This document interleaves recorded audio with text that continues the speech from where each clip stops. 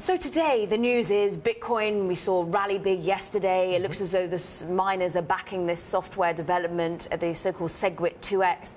Good that Bitcoin's not going to split? Good for the ecosystem? It's great. It just shows the resilience of things. And we took it down to the wire, but it looks like Bitcoin's healthy and strong, and its future is very bright. Future's very bright of Bitcoin. Talk to us more about the landscape then. ICOs, initial coin offerings, going through the roof. The numbers are phenomenal. 700 to 800 cryptocurrencies now exist. 7 back in, 2013. There's now more than 800 nowadays. Raising on ICOs is now up 6 times in the last year. You say, interestingly, this is a ticking time bomb. Why? Yeah, so the fundamental problem with ICOs is, well, they're magical because they create liquidity and they allow people who have never been able to raise capital before to do so.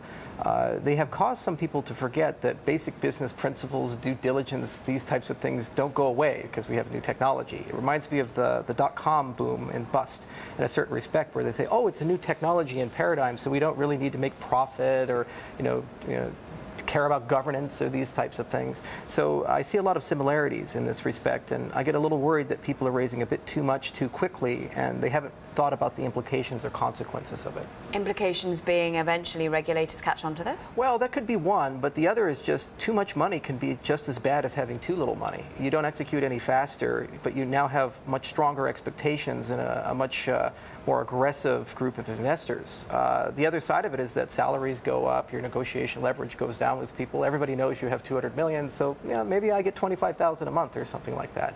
As for regulators, it is certainly a concern. You have things like the SEC, you have FinCEN, you have the IRS, and every single one of them have an opinion about what these things ought to be, and at some point they have to make that opinion public and start enforcement actions in some respect. And does that come to haunt people? The ICOs that we've already seen come out, if regulation does come in post your ICO, who does that affect? The investor base or indeed the company that raised the money to begin with? Both, because from the investor base side, the tokens, if they're securities, may be delisted, so they lose liquidity. So these tokens that used to have a lot of value will lose the value on trading, and also they become difficult to sell. Then on the business side, they may lose their bank accounts, they might face some sort of civil issue or criminal issue. It just depends on what representations were made, how much capital they raised, where they're at, the people they raised the capital from. It's kind of a snowflake situation. The people they raise the capital from, who are the investors? I mean, of course, the joy of blockchain is that you can't tell, but right. Is it generally those that have won out with the early Bitcoin and Ethereum successes? Well, that's one of the problems. They're not doing KYC and AML, so you actually don't know who these people are, where the money's coming from. I would speculate that a lot of the people are people who got tremendously lucky with Bitcoin and Ethereum, where they put some money in, and all of a sudden they wake up and now they're millionaires. So they say, boy, let me see if I can do it again.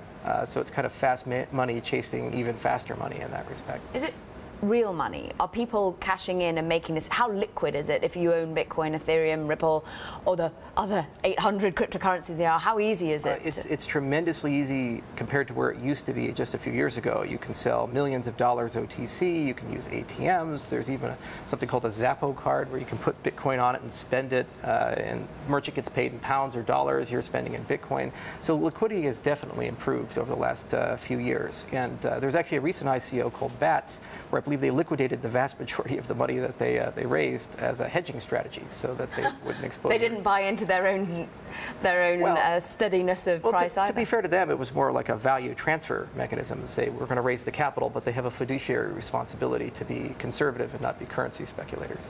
So paint to us the time bomb. What happens to this ecosystem up to 2020? Do we see sell-off? Do we see implosion, but then rising from the ashes? Where does this go? Just like the dot-com boom. Some people go away, some people stay. It's hard times for a little while. The regulatory landscape changes a little bit.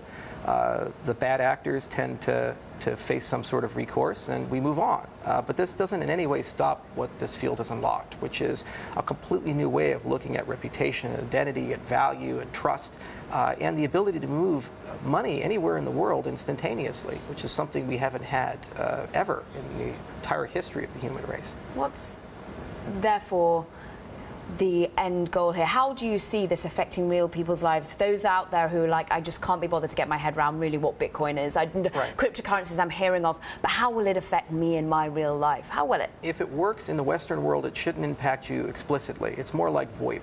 You know, everybody was saying one day we're going to talk to each other, you know, in video calls, and it was the future, right? Then all of a sudden Skype came around, and it just organically creeped up, and now it's in everything, right? You can use Facebook Messenger, these other things.